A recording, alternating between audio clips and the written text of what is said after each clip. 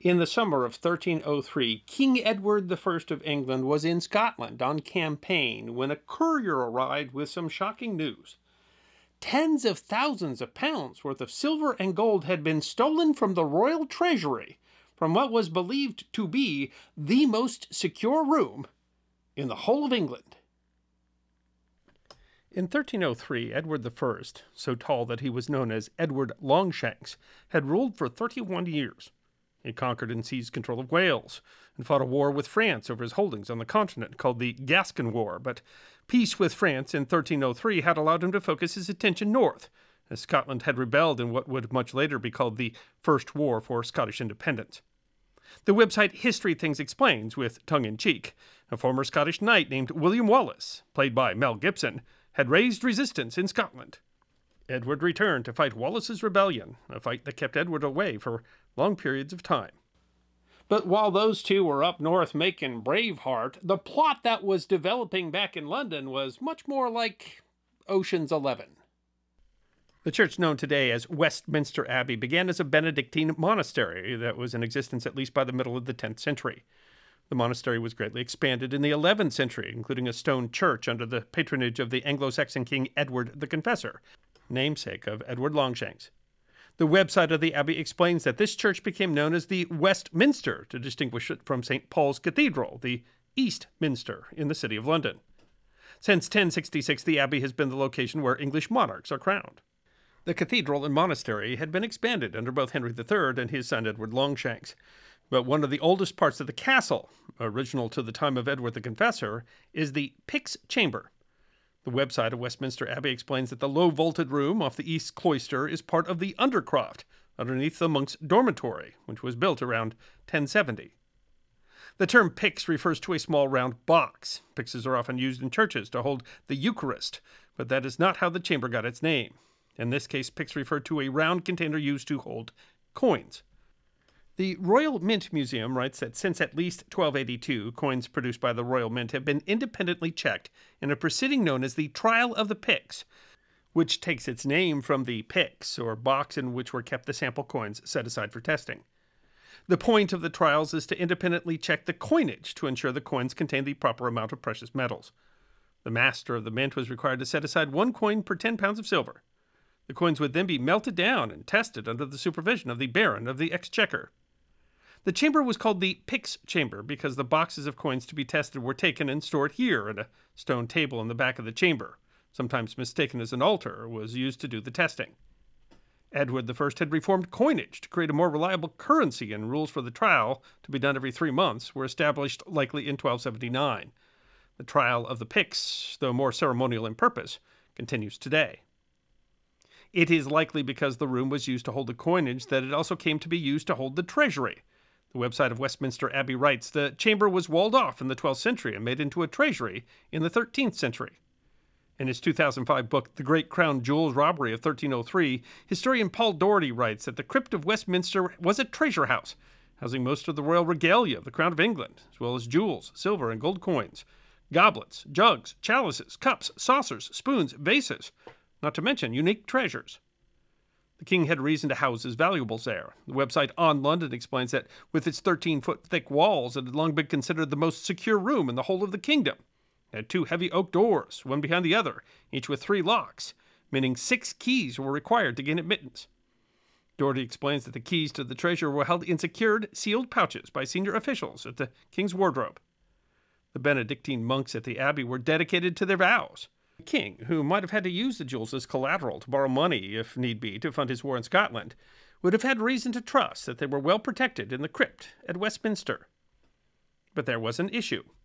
In his 1916 book, A Medieval Robbery, Thomas Frederick Tout writes that Edward had moved most of the government north to be more convenient to him while he conducted his fight against the Scots. While the king was only for the first time able to dedicate most of his efforts against the Scots owing to the recent peace with France, the war had been going since 1296. By 1303, Tout notes, the king, court, and government offices had been moved to York for over 5 years. In his 1873 work, A History of Crime in England, Luke Owen Pike, a historical researcher at the United Kingdom's Public Record Office, writes that in the king's absence, there was no bodyguard at the palace. Every soldier that could be spared was in active service in the field. This made for poor security. Tout notes, under medieval conditions, the eye of a vigilant taskmaster was an essential condition of efficiency. It followed that during Edward's long absence, things at Westminster were allowed to drift into an extraordinary state of confusion and disorder. The keeper of the castle at Westminster, John Sench, had not even been appointed by Edward, but was instead an inherited position. With the king and court away, Tout estimates that Sench and his underling, William, became less than responsible.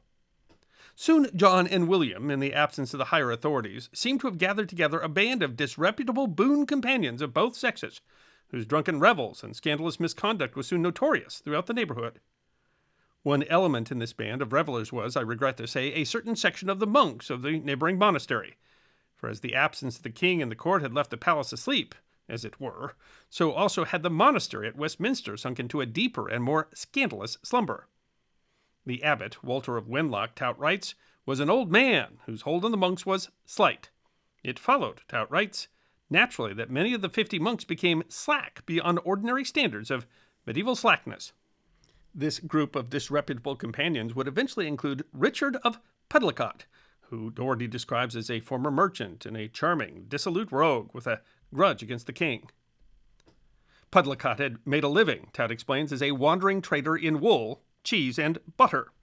He had been in Flanders trading wool. Edward had allied with Flanders against France in a campaign in 1297 that had turned out to be disastrous. When Edward left Flanders, he left behind a great deal of debt. Seeking to ensure that the king would pay his debt, Flemish authorities arrested several English merchants, held them as hostages. Tout writes, Edward's credit was so bad that we can hardly blame the Flemings for leaving no stone unturned to obtain payment of their debts. Pudlicott was among those arrested, and while he managed to escape and return back to London, he had to leave his property behind, a problem which he apparently blamed on Edward I. Tout writes, like many bankrupts, he seemed to have generally had enough money to indulge in all the personal gratifications that he had a special mind to practice. It seems that in the pursuit of his disreputable pleasures, Pudlicott was brought into contact with John Sench. William of the Palace and the other merrymakers, lay and ecclesiastical, in the lodge of the King's Palace of Westminster. The proximity of the abbey to the palace allowed him access there as well, where, Tout suggests, he was impressed that the monks were served on silver plates, something which he surmised he might acquire as a way to reimburse himself for the debts he felt were owed to him by the king. Tout writes that Pudlicott simply found a ladder, climbed through a window, thence he made his way to the refectory and secured a rich booty of plate, which he managed to carry off and sell. But Pudlicott's lifestyle meant that the proceeds from the plates did not serve his needs for long, and, Tout writes, by the end of 1302, Richard was again destitute and looking out for something to steal. And steal he would. Pike writes that on the 26th of April and succeeding days, great numbers of precious stones and all kinds of gold work and silver work were offered to sale to the goldsmiths of London, and bought by them with a readiness which did them no credit. A rumor soon traveled from mouth to mouth that the royal treasury, which was within the abbey but close to the Palace of Westminster, had been entered and robbed. The Stoke-on-Trent Evening Sentinel wrote in 1957, "The city goldsmith rubbed his chin and turned the gold goblet over in his hands. If he wondered how the seller had come by it, he asked no questions. In the spring of 1303, transactions of the same kind were being made all over London. It seemed as if a shower of treasure had fallen upon the town, but most people shrugged the matter off as being no business of theirs. But it was very much the business of crown officials when it was discovered that the royal regalia stored in Westminster Abbey had been robbed, to the tune of £100,000 or more." Pike writes, "It's not easy to state the modern equivalent of such a sum, but materials for an estimate might be found in the fact that the whole revenue of the kingdom amounted to no more than £40,000 about 30 years prior to the robbery."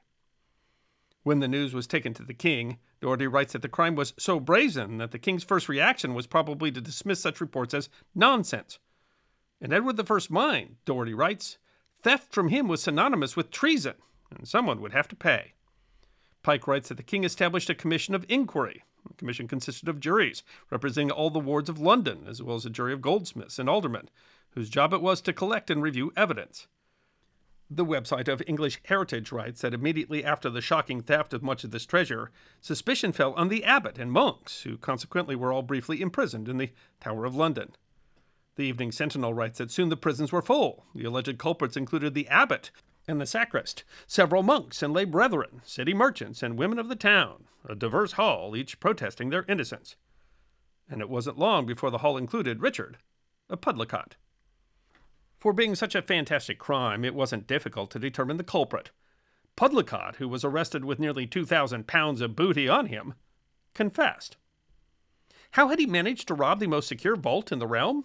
Tout explains the story from Pudlicott's confession. Having resolved to rob the treasury, came to the conclusion that the best way to tackle the business was to pierce a hole through the wall of 13 feet of stone that supported the tower story of the chapter house. To do so, Pudlicott sowed some hempweed in front of a window to obscure the view, and during the dark nights of winter and spring, drilled through the solid masonry. He worked on the hole until a fortnight after Easter, and on the night of Wednesday, the eve of St. Mark, he got into the treasury, stayed inside through St. Mark's Day, sorting out the things he wanted to carry off, and on the following night he got out, leaving part of the treasure underneath the bush to recover it the next night. In his confession, Pudlicott refused to name any accomplices. Tout writes, "Such is Pudlicott's story. It is the tale of a bold ruffian who glories in his crime and is proud to declare, 'I alone did it.'" That story was not quite believable. Pike writes that it's quite evident that a procedure which required more than 4 months for its accomplishment could not have been successful had there been no collusion within the abbey gates. The findings of the various juries pointed to a deep-laid conspiracy between some persons in the abbey and others in the neighboring palace. Tout writes that he has no doubt that he must have had accomplices both inside and to whom he could hand out the contents. Most of the stolen items were quickly recovered. Some were found in odd places, like laying in ditches or caught in fishermen's nets. The official William of the Castle and 4 other lay people were convicted and hanged, although it isn't clear whether they were hanged for the crime itself or for dereliction of duty. 10 monks were also arrested and held in the tower for 2 years, but Edward eventually released them, apparently because he didn't want more trouble with the church. And the guy that was in charge of it all, the keeper of the castle, Cinch, was given his hereditary job back.